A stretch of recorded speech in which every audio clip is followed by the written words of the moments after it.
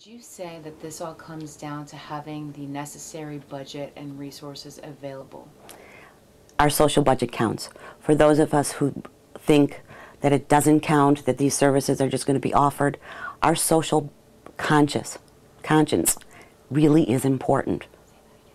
Our social conscience is important. We are all connected.